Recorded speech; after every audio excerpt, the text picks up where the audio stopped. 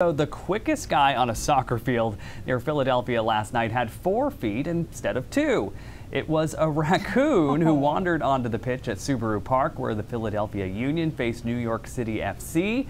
The furry intruder was spotted about 20 minutes after the opening kick. Staff and players soon found out. Apparently you can't stop him. You can only hope to contain him. And after some very entertaining moments, that finally happened.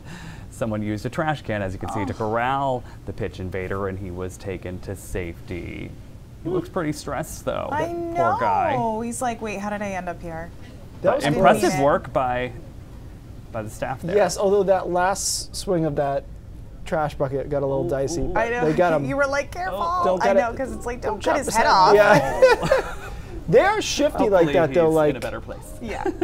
They're like my Datsun's the same way, where it's like low to the ground, just really shifty. Yeah. Like so hard to catch.